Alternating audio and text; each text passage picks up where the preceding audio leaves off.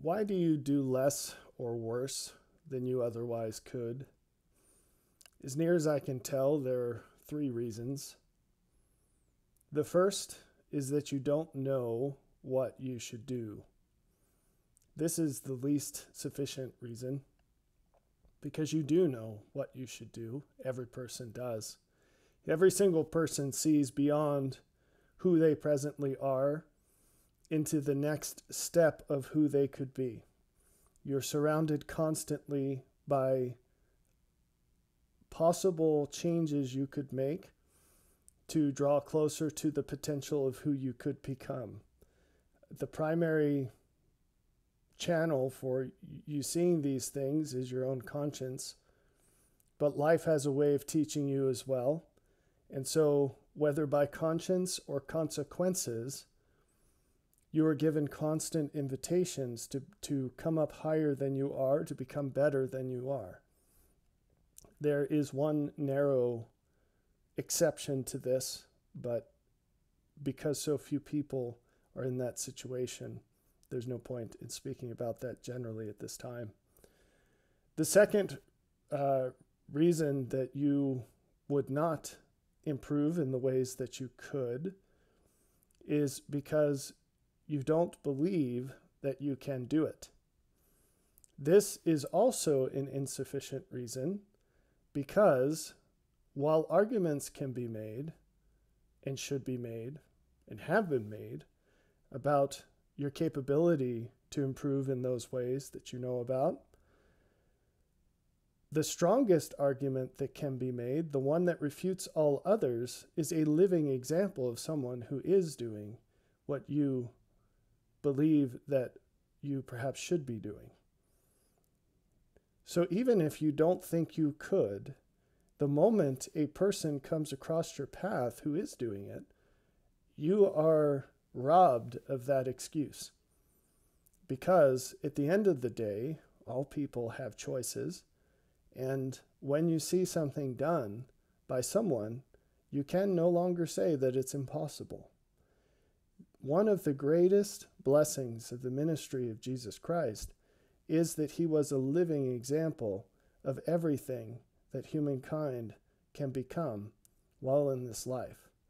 This is the real meaning of his title, Son of Man. Son of is a title that means much more in the ancient languages than it does in modern English. It includes a notion of being an heir or the fulfillment of a fullness of potential. And so to be the son of man, and the word man there is the same as Adam, is to be the living demonstration of the potential that Adam had, from which he fell. It is the potential of humankind.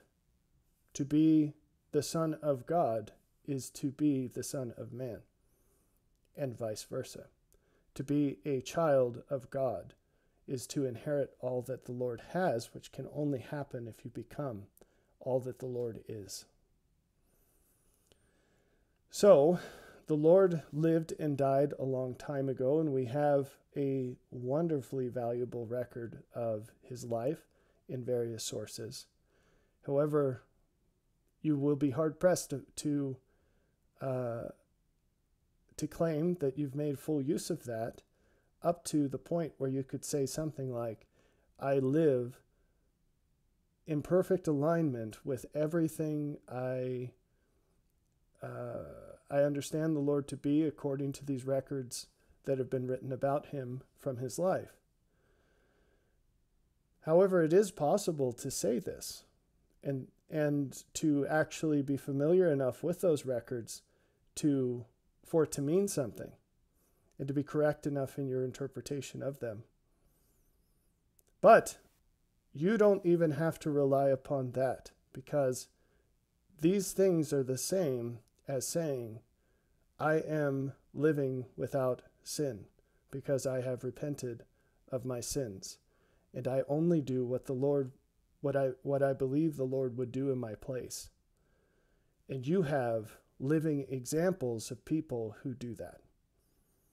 And so you don't have this excuse. You can do it. Now, the Lord has told you you can do it. He has said in the scriptures that he does not give commandments that we don't have the ability to obey. He has said that he does not allow temptation that's beyond our ability to deny. He has also shown that this is possible through his own life, where he was subject to all temptation, but yielded to none of it. But you don't even have to have that much faith, because a much more close example, an easier to believe example, has been given to you, which is that of living people who can say the same things. Now, what's the third reason? This is one that might benefit from some additional attention, and it's one that might surprise you. The third reason that you might not take advantage of opportunities for improvement is that you don't understand their potential. This is a surprise. I don't think that you'd go to any church expecting to hear a sermon about value, expecting to hear someone try to help you shift what you value and by how much. And yet, this is precisely what is needed today. Now, to focus this and keep the remainder of this hopefully short, to see the potential in every moment, to see the potential in every decision, no matter how small. What a great blessing this is. And yet, I think that most people would see it as a burden instead of a blessing. Why? Because these things are synonymous with seeing the awareness of potential, both in things that you want right now and in things that you don't want right now. In other words, vision or valuation or awareness or whatever you want to call it cannot be partial. You see, if it's an all or nothing affair, you can't see more of the paths to what you want without seeing more of the paths to what you don't want. And when those paths reveal to you that the things that you don't want are things that you should, and vice versa, if your rock is not Jesus Christ, and if you have less than perfect trust in him to transform those things into blessing rather than burden, then you're really going to struggle with that and you will turn away. And in turning away from what you don't want, you will also turn away from what you want. And that's the problem. One reason you don't see the potential in every little moment is because you're already struggling with anxiety at what you do see. Why? Because you don't trust God. You don't trust God. We are finite beings. We have an infinite spirit, but finite bodies. And so we're constrained. God is not finite. He is infinite. He is beyond the limits of this world. And the only hope we have for overcoming what would otherwise crush us is to turn to him and to build our house upon his foundation. The issue there is that you can't build part of your house on his foundation. It's all or nothing. And we really like that part that won't fit. As long as we won't let go of those things, whatever they might be, whether they be aspects of what we consider to be our self-identity, whether they be people that we really like, whether they be things that we really like, whatever it is that does not fully accord with God as he is, has to go.